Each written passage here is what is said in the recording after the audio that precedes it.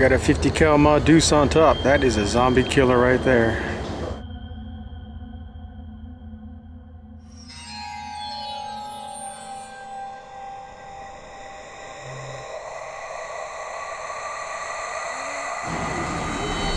Looks like they got some kind of tank hatch on the top.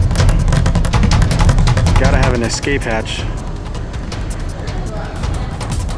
So they have twin Bushmaster ACRs mounted to the front of this with ammo boxes to the side. I'm assuming these are supposed to be belt fed, but there's no belt going into the gun.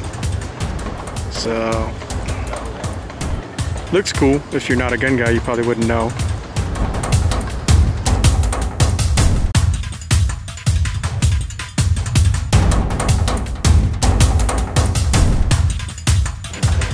Wow, check out those spikes coming out the front of this thing.